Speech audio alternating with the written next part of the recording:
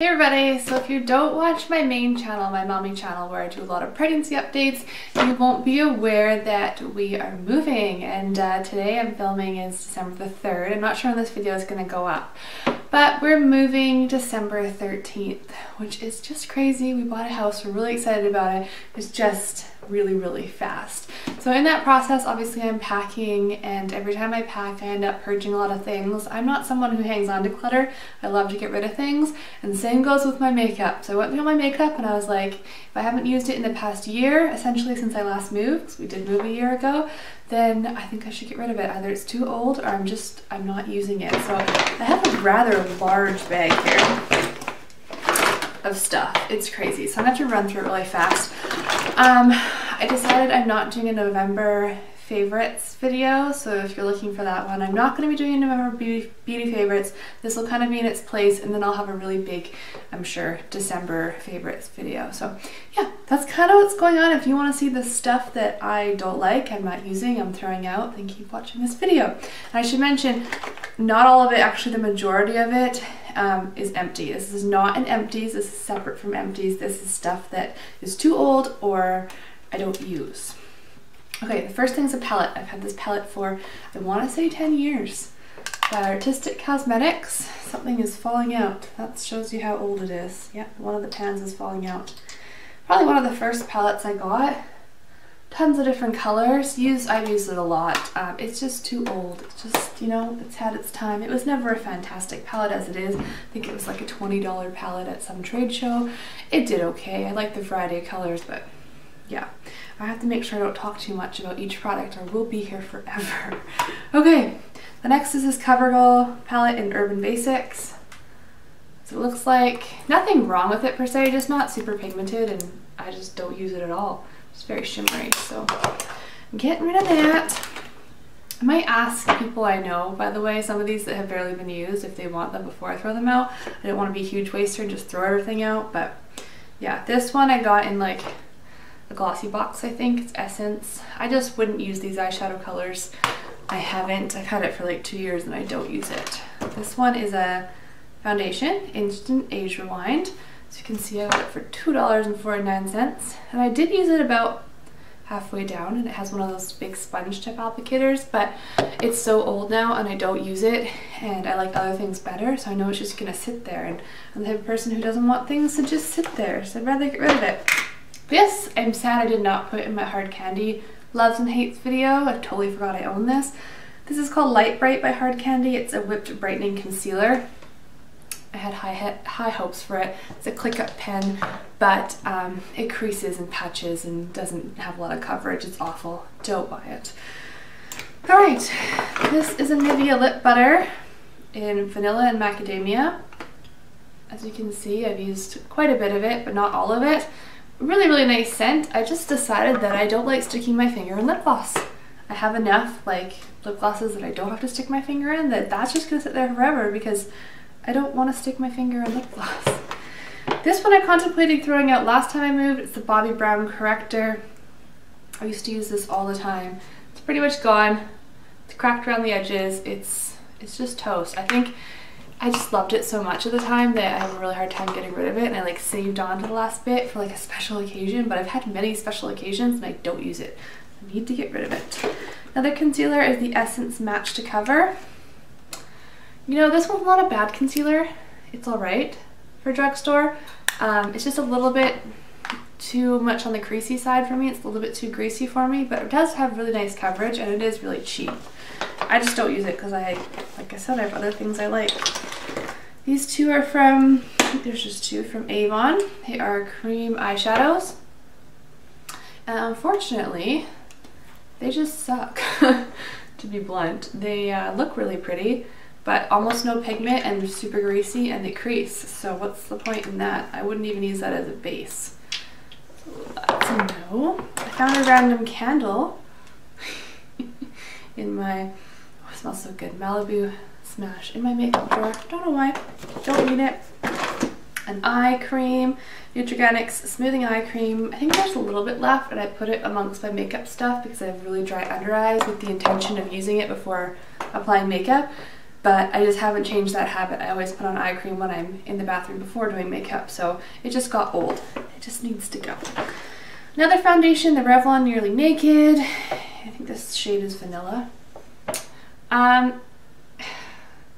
It's not a terrible foundation, but doesn't have huge coverage, and it just doesn't look the best sitting on my skin, so I was ready to get rid of it. A brush, a foundation brush by Real Techniques. I had this sitting on its own. It's never been used, so I'll ask somebody if they want it, but I don't use foundation brushes to apply my makeup, and I don't really like that one even if I were to use a brush, so I don't want to hang on to it anymore. This one's from Bare Minerals. It's the color Light. It's a foundation powder. But look at the color. It's like dark and orange. It's not going to work on my skin, so there's no point hanging on to that. Alright, so my memory card cut off and I have no idea where it did, so if it was choppy right there, I apologize. Let's move on to some lip products. I have a gloss from NYC Big Bold. This was in an Influencer box. It's just like a sheer pink gloss. I have many of them. I don't need that one. This one's the CoverGirl Lip Perfection Jumbo Gloss Bomb. And I'm not a big fan of the CoverGirl one. I don't know why. I just don't use it. I don't think it's just the color. I just don't. This is the NYX Mega Shine Lip Gloss in Pink Frost. Again, something I've been holding on to for far too long. That's just like this too much frosty pink. Like it's almost silver on your lips. It's no good. Same with this guy here, the Revlon Color Burst Pink Ice. Had this for a long time. I don't want you guys to think I've bought all this in the past year, because I definitely haven't. I just have accumulated things over years and hang on to things in the hopes that I'll use them. And I've just come to the conclusion that I don't, so I should get rid of it. This is a Baby Lips that I don't like the color of. I don't know which color it is, but it's the one that looks like that. It's too much shimmer for me. I like the base color of it, but too much shimmer. This is an Essence Stay With Me lip gloss. I think I have two in here yet. I did use them, but I have other ones I like better now. They are pretty colors. They don't last very long, so I don't gravitate towards them. This is a Revlon lipstick in Pearl Luminous Pink. That's what it looks like there. Tons left. It's just, can you see it's got like the shimmer silver glitter in it. I don't know why I ever thought I would like that, but I don't. I don't wear it, so I don't want it. A blush that's just too dark for me is the NYX Mosaic Powder in Paradise. As you can see, I swirled it up, tried to see what the colors look like together, but it's just too dark on my skin, no matter what my skin tone is at the time. Two bronzers that just don't show up on my skin. There's this Pixie one in Subtly Sun Touched.